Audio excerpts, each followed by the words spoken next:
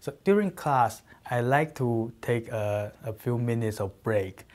So that will allow the students to take some rest, because the content is so intense such that it takes some time for the students to actually digest and to understand the concepts covered in the first part of the lecture.